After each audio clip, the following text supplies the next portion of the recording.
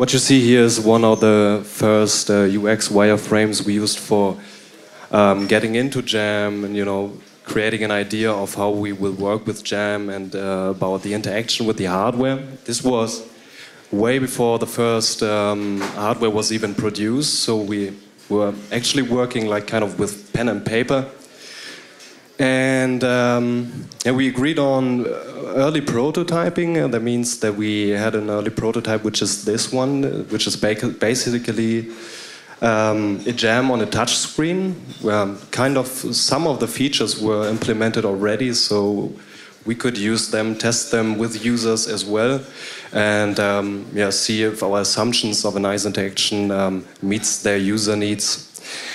And well, from then on, we frequently try to have user testing sessions. Some were a bit smaller and dealing with some areas like, for example, the parameter on-screen overlay, and some were even hosted in LA and also London to get a holistic usability feedback from the users. And then we also invited like non-machine users, machine users, people from every entry level to get a picture of what those guys actually think about what we've done so far. Yes, thank you. Great wrap up. And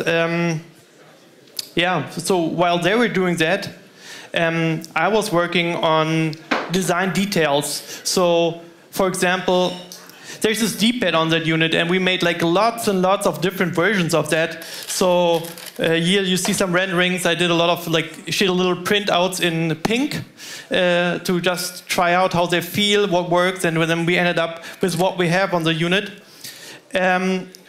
While I was doing this, the electrical engineers came up with that piece of art. And what many people don't know is that all this routing, basically drawing the connections between the electronic parts, is made by hand. This is actually really 3 months worth of work, and I think it's fair to shed a little bit of light on that, because it's usually buried in the unit, nobody sees it, but I think it's beautiful. So, yeah? See it enough? Okay. So, while that is happening, the mechanical engineers basically prepare the construction to that point that we say, okay, it's ready, we're going to start to cut metal. And what we do is we make this mold for the plastic part, and that is really one of the biggest investments when it comes to making hardware. What you see here is about 3 tons and costs, like Mercedes C-Class or something. So just to give you an idea how the machine looks that makes the machine.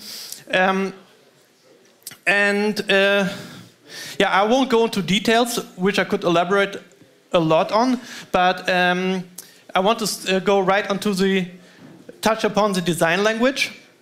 And for that, it would be cool if you could look at the unit that I have right in front of me. So,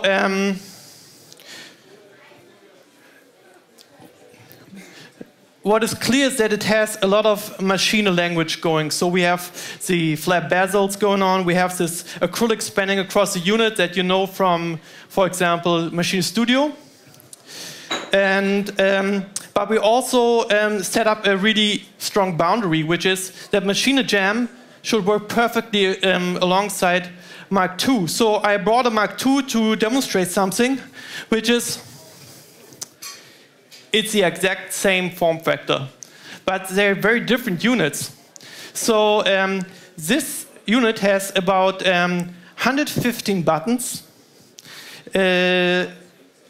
over 90 LED segments, 8 touch strips, a knob, and that's a lot of functionality on that small footprint. So what we did to organize this beautifully is we segmented it with these lines. I don't know, can you see these lines slightly?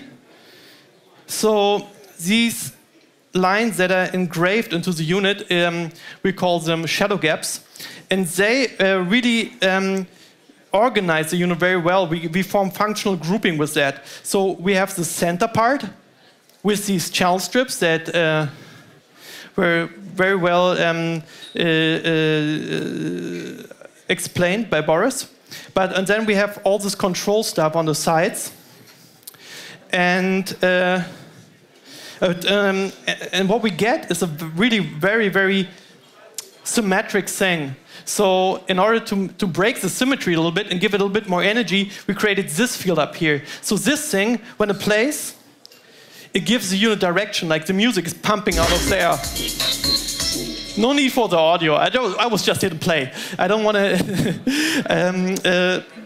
take away your focus, because what's really interesting about these lines is that they really span all across the unit. So I brought this extra unit just to show you how they're spanning over all sides. Like we have them here, we have them on the back, we even have them on the feet. And yeah, it's they also conceal basically where the top part and the bottom part come together. I think it's a really neat idea to bring this whole thing together. It's kind of like the design theme, the shadow gap here. But enough of that boring stuff. I don't know, or is it boring? No? Thank you. Then I will elaborate on. No, I won't.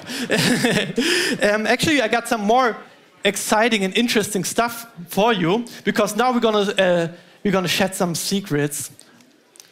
Secret time. So the first one is just a little one.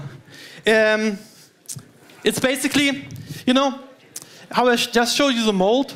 Like you actually can do little personal things in molds. And so my little personal thing is I put a little detail. It says jam on it. So, and since this thing is new, I don't want you to avoid the variety I'm showing it you here. So that was my little secret. But there's a much cooler one that Hauke gonna present to you. So please. Yes, we're serious about this.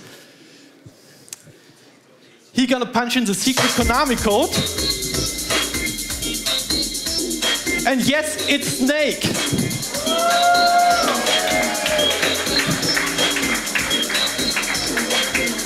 Okay, and that's what does when you lose. So you see, we love what we do, and we like to give our products a lot of love, and it's really heartfelt. And yeah, wait, that's it from us. Thank you very much. Thank you.